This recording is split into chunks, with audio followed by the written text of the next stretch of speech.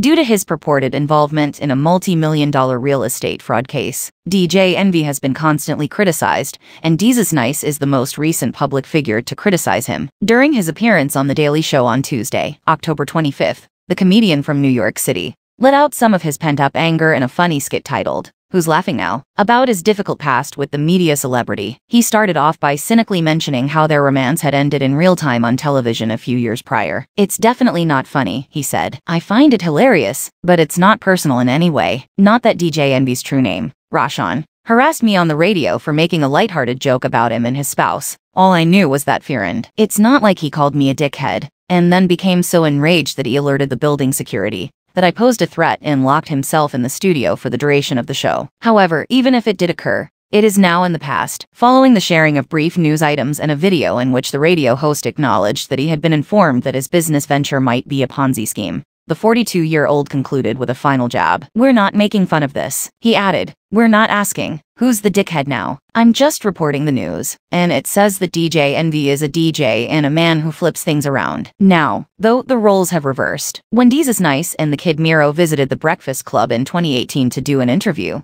they ended up getting a little more than they had anticipated. After hearing what he believed to be derogatory remarks about his wife on their Viceland show, Desus and Miro, DJ Envy quickly pressed the pair. Envy said, "When you're talking about my wife, it's not a joke." His animosity was sparked by a joke about Envy and his spouse, disclosing Envy's infidelity during their appearance on Bet's The Real. Desus made fun of her statement that she didn't know DJ Envy, but rather Roshan, stating, "You knew them DJ Envy checks, though." Following a short but tense exchange, each of them apologized several times. Miro responded, "Envy, we'll never do another joke about you," then inquired, "You really thought that was disrespectful?" Envy retorted, "My wife heard it and thought it was disrespectful."